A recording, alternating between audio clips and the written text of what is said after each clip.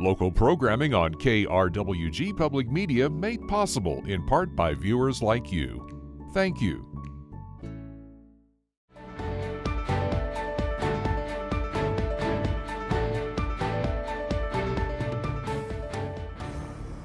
Welcome to a very special episode of Your Legislators. I'm your host, Jonny Coker.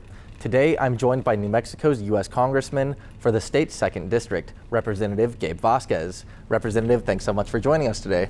Thank you, Jonny. It's a pleasure. So let's just get right into it. What brought you down here this round? What have you been talking to constituents about? Yeah, well, we're here in southern New Mexico as well as in Albuquerque this week to understand better how we can help support economic development projects all across the district. We just had a big announcement for a $63 million investment that we helped to secure for new EV charging stations, including in places like Vado in southern Doña Ana County, as well as Lordsburg. So those are really important for creating jobs in rural communities.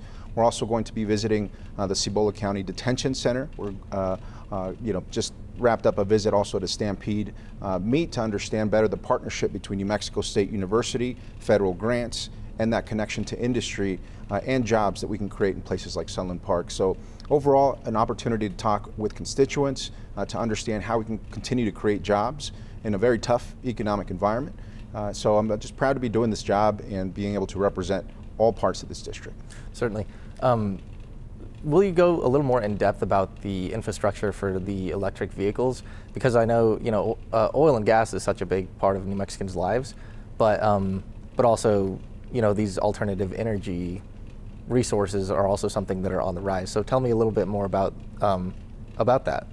Well, I think New Mexico's leaders have a responsibility to look to the future, and that includes what jobs are going to look like in places like Vado and Lordsburg. And so these new EV charging stations that are really meant for commercial transport are going to make sure that our major corridors like I-40 and I-10 continue to be viable, that are actually going to lower the cost of goods for Americans and at the same time produce cleaner transportation methods that are going to drive down costs, that are going to create jobs. And so those investments are going to come in the way of a partnership with a company called Terawatt that's going to create this opportunity, not just for the charging stations themselves, but we actually have now a manufacturing facility that's going to help to produce the components of these vehicles down in Santa Teresa. So we can build it here, we can charge it here, and we can make sure that both the I-25 corridors and the communities that are sprinkled in between, as well as on I-40, benefit from this new industry. And so that's really looking towards the future of what jobs look like in these communities, and also to make sure that, as our reliance on fossil fuels lessens over time, that we are well positioned to be a prime beneficiary of that industry. And speaking of the oil and gas industry,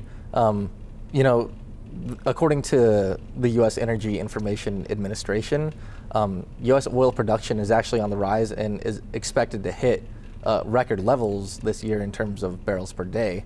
And New Mexico is feeling that because we get so much money from the oil and gas industry. And in this legislative session, there's a lot of surplus because of that. So what's your message to advocates who feel like there might be some backsliding going on there in terms of looking for those other resources? Well, you bring up an important point, and that is that oil and gas production during the Biden administration has increased exponentially, and New Mexico has been a beneficiary. We're lucky that we sit atop the Delaware Basin, which is one of the most productive basins of the entire Permian Basin area in the southeast part of the state. And you're right, it brings record revenues to our state legislature for schools and education, hospitals, and other needs that we have in the state, and that is terrific. My stance is always that we should be producing oil and gas responsibly, and we can do that. We can also be doing a much better job of protecting workers in this industry. That's why I introduced a bill specifically to help those workers that are exposed to toxic pollutants, volatile organic compounds, things like methane, while they're out in the field, be able to have the health care compensation that they need and that they deserve.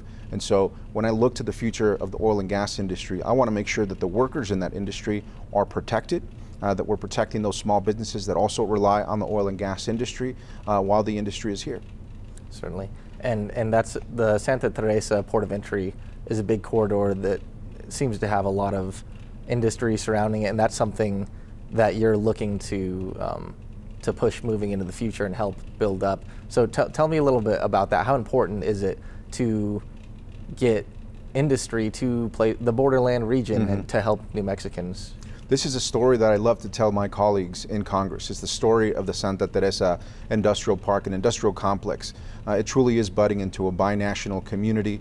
I had the pleasure to work on legislation that helps both strengthen border security but also improves border commerce, right? The faster that we can get trucks moving in and coming in from places like San Jeronimo and Ciudad Juarez into our communities, into those warehouses in Santa Teresa that are doing light assembly, storage, logistics, manufacturing, back office jobs, the more money that we'll create here for not just Doña Ana County, but in terms of exports for the state of New Mexico. We are leading right now, more than Bernalillo County, in fact, because of the Santa Teresa port of entry. And so being able to get new inspection technology at the border that detects illicit drugs like fentanyl, other opioids, and any miscellaneous number of shipments that could be coming from both commercial and non-commercial vehicles, we're also at the same time speeding up traffic, which allows those companies to invest in Santa Teresa. And truly, we have a blank canvas in southern New Mexico, in the southern part of the state, between the Palomas port of entry and in Columbus and also in Santa Teresa, to be able to create the inshoring ports of the future. And we are seeing record investments thanks to the Economic Development Department here in the state and the work that we've been doing to make this a friendly place for people to do business. And Representative, you mentioned border security, and that's obviously a big issue in our region and as well nationally. And you grew up in the borderland, and you're former Las Cruces city councilor. So I think that gives you a unique perspective on immigration compared to many other U.S. lawmakers in Washington. So what do you tell other lawmakers when it comes to the current situation at the border? What perspective do you share with them? Sure. Well, the situation at our border, our southern border, is complex. It is complicated, and it is changing every year.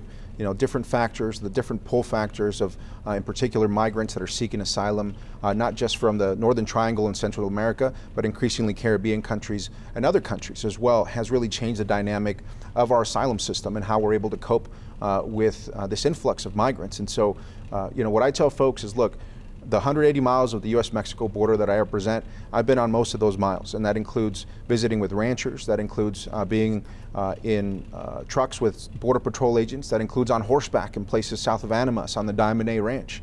So I know this border region very, very well, and that also includes meeting with customs agents at our ports of entry to understand exactly what is happening. So the perspective that I bring to Washington, D.C. is one of education, so that folks who think that they're going to come here and see some type of militarized war zone actually understand that it's a humanitarian crisis and that we have to deal with it head on.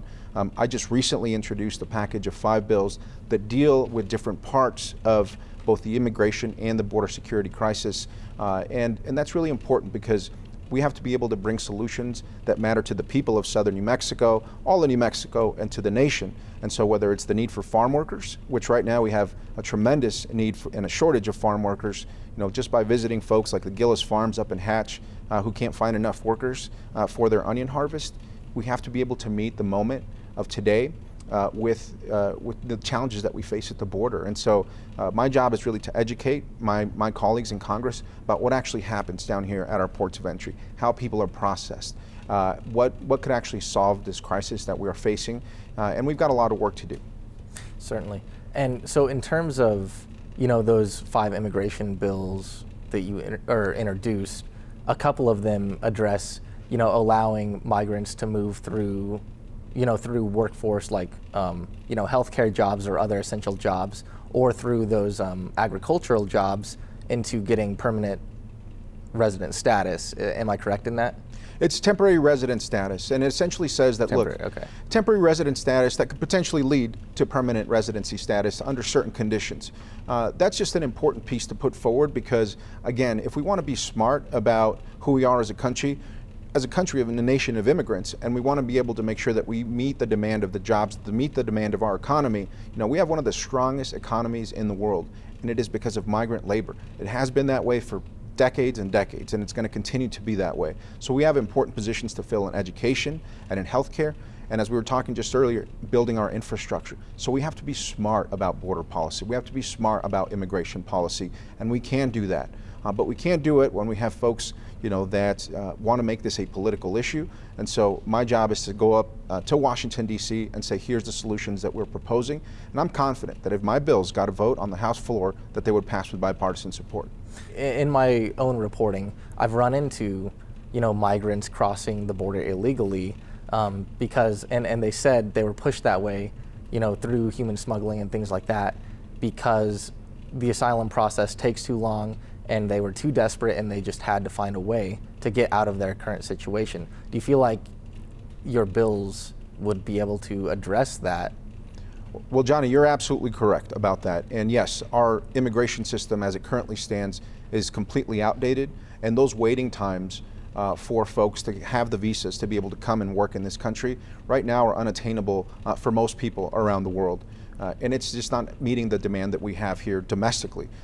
So there's a combination of a broken immigration system and, of course, the cartels, the polleros, right? The coyotes.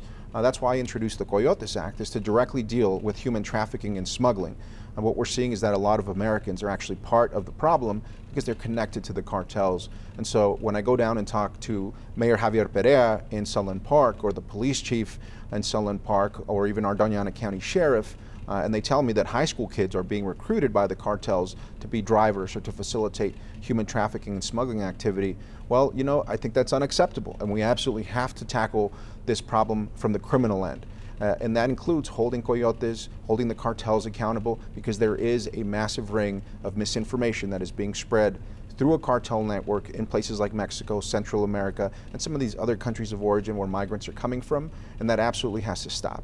And that's one of the things I've asked the President and House leadership to do, either in letters or in recent meetings with them. I said, look, if we don't use the State Department to put out accurate information about the process to get into this country, we're never going to win the information war against the cartels. And Representative, I mean, there are a lot of, bad actors, taking advantage of the situation at the border. I think in Las Cruces last year, the LCPD seized almost 70,000 fentanyl pills, a growing issue. And so what's your response to individuals who might think we need to clamp down at the border and, stop most of the flows of migration, stop the flow of the migration at its current pace in order to, deal with the issues that you just laid out? Well, Johnny, I don't want us to confuse the humanitarian crisis with the fentanyl crisis. Those are two separate issues.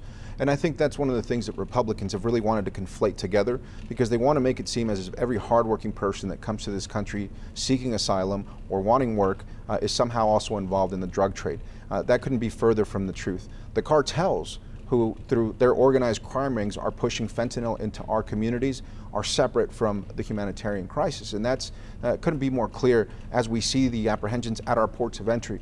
These are drugs that are hidden in shipments of any number of different things that are coming through our ports of entry at any given time. And they're also, the majority are American citizens who are bringing fentanyl into our country. Again, as I mentioned, those young teenagers, those young Americans, or other people who are desperate for money, those are the folks who are bringing those drugs either by walking across the border through a legal port of entry or in their non-commercial vehicles. And that's what we're seeing in the numbers and how they're bearing out. And I think a lot of Americans would agree that there needs to be more bipartisanship at a national level and at the congressional level. And I understand you're part of the bipartisan Southwest Caucus, so I'll just lay out the floor. Can you give me a little information about that? Yeah, Johnny. Well, look, I think that for far too long, Washington has missed the mark on any number of things that could help improve not just our border communities, but Southwest states and Southwest communities overall. So when I got to Congress, I said, who are the Congress people in regions just like mine that I can work with, and what are the things that we can agree on? And so the first person I went to was Congressman Juan Cisco Manny, who represents a neighboring district in Southwest Arizona. And I talked to him about some of the issues that we're facing in New Mexico, economic issues, international trade, certainly immigration issues, but also things like public lands, right? We are both rich in public lands, and so things like massive record wildfires that we've seen in the Gila National Forest that actually abuts his district. that we could work on together. And so we're looking at folks like Tony Gonzalez out of Texas as well. He represents the Eagle Pass area, to find commonalities in how we can work together in a bipartisan way, and then propose bills together, which we already have, or write letters together, which we already have, to the administration, help solve some of the issues, to be proactive about building these relationships in Congress, because I think that's desperately needed in this very tough political environment that we face today. And you mentioned, I want to switch over a little bit. You mentioned the forest fires, and I know you're working on, in the past couple of years, New Mexico has had a really bad fire season, including some prescribed burns that have gotten out of hand, I guess, to put it lightly. So what can we do to ensure that that type of thing doesn't happen in the future, rather than be reactive, be more proactive? Well, look, I've held the Forest Service accountable, especially for the Hermit's Peak Calf Canyon fire.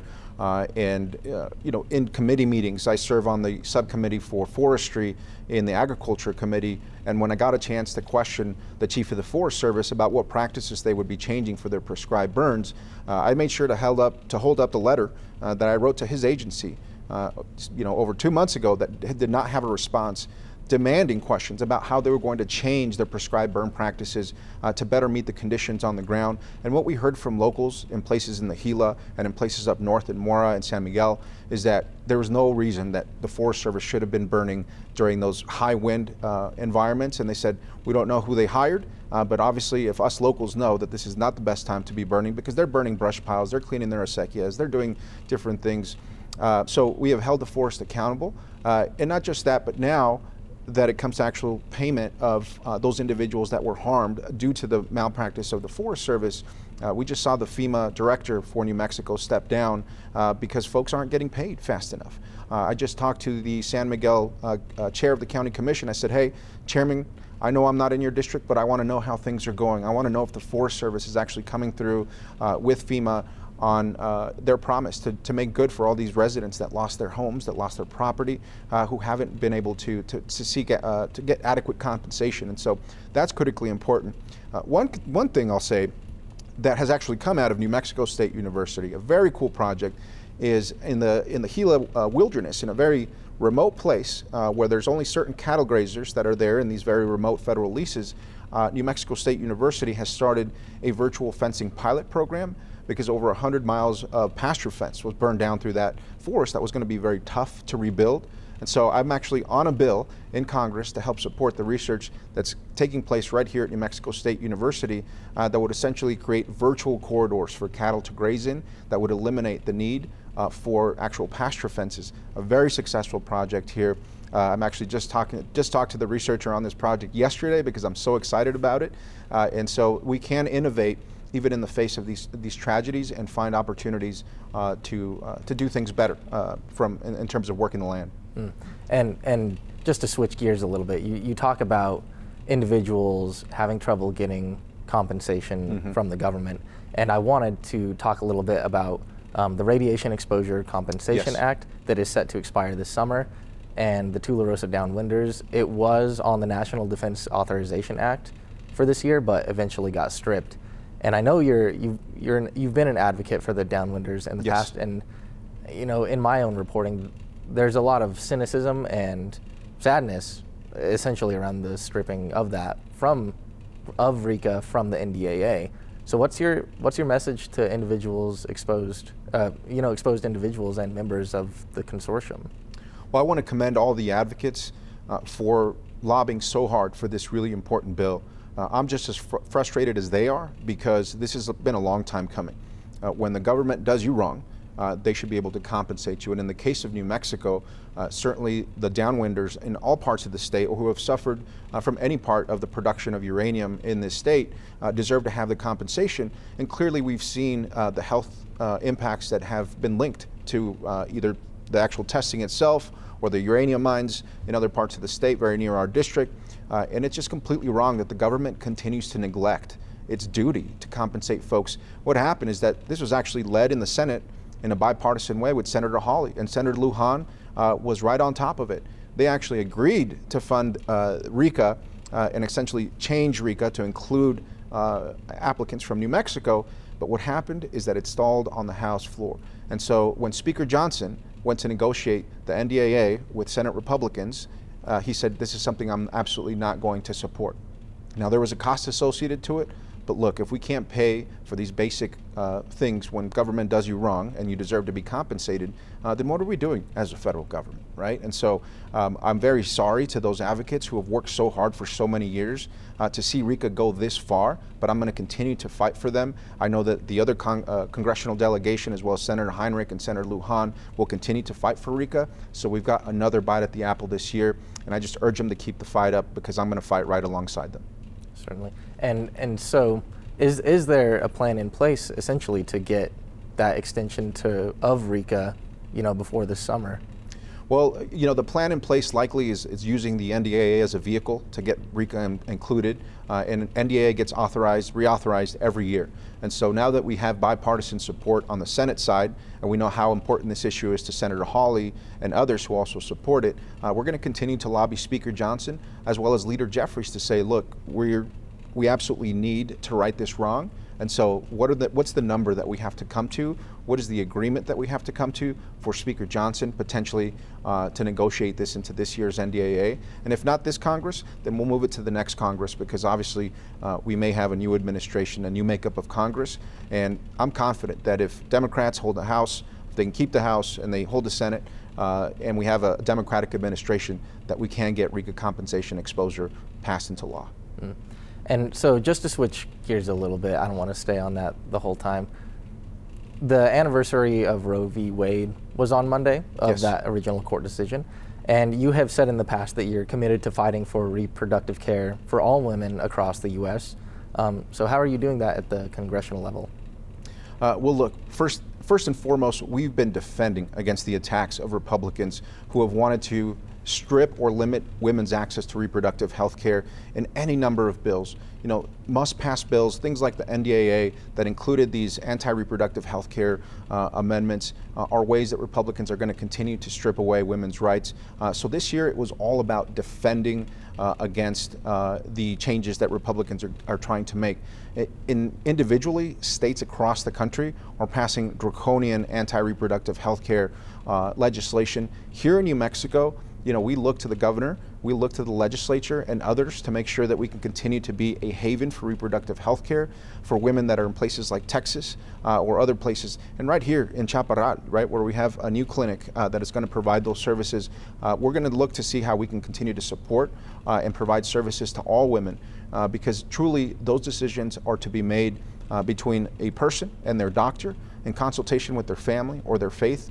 And it's not as, it's much more complicated than abortion. There's so many issues that come with women's reproductive health that are private, that belong in the doctor's office. And I think limiting those rights is the wrong place. And look, taking away a constitutional right that's been there for more than 40 years is unprecedented in this country. So I'm not going to stand for it. I'm going to continue to support legislation. I'm on the pro-choice caucus in Congress, and I'll continue to work with my colleagues on this issue. Mm. And I understand on the Texas side and Arizona side, we're surrounded by states who have restricted access to abortions. But on the northern side, we have Colorado, and they've codified, reproductive rights into their state law. And I was wondering, I know it's not technically your wheelhouse, but have you had conversations with state lawmakers and state legislators about that, about codifying the right to access to an abortion into New Mexico's state law?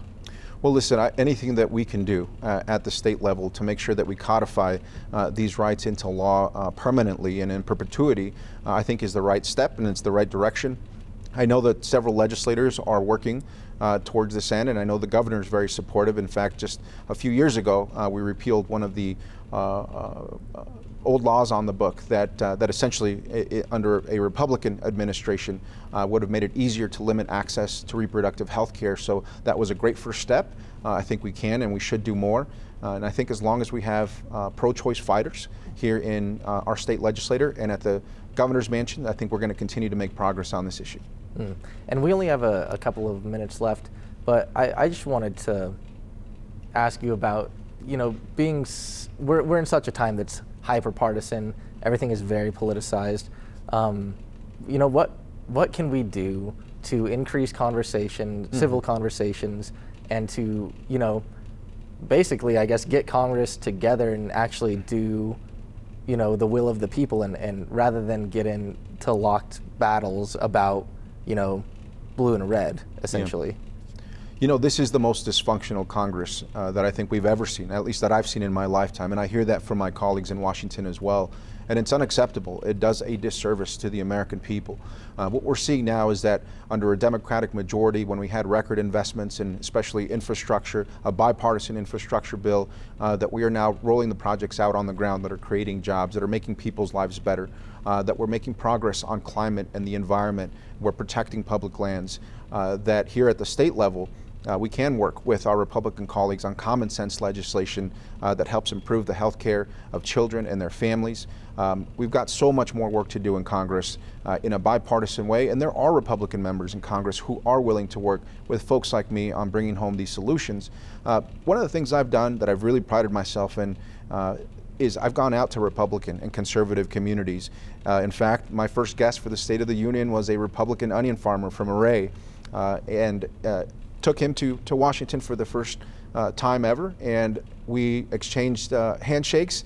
We got to see the State of the Union, and we found that we had more things in common than we had things that divided us. And so I think together as communities, if we learn just to talk to each other like neighbors, I think it puts us in a better place. And New Mexico's always been a very unique and a very diverse community. You know, whether it's our past with our indigenous roots, of course our Spanish roots, our agricultural roots, we are a very diverse state, and I think we can be a model for the rest of the country of how we can come together and put partisan politics aside. And so whether it's Hobbs or Lordsburg or Jal, or the South Valley of Albuquerque or Las Cruces or Sunland Park, all those communities deserve attention from their elected leaders, and their elected leaders should be working to improve their lives, and that's what I'm here to do. Well, unfortunately, that's all the time we have left for today. Gabe Vasquez is the U.S. Congressman for New Mexico's 2nd District. Representative Vasquez, thanks so much for being here today. Thank you, Johnny. That's all for today's show. Be sure and join us next week as we continue our coverage of New Mexico's legislative session. Additionally, you can keep updated on the latest news on our website at krwg.org. For KRWG Public Media, I'm Jonny Coker. We'll see you next time on Your Legislators.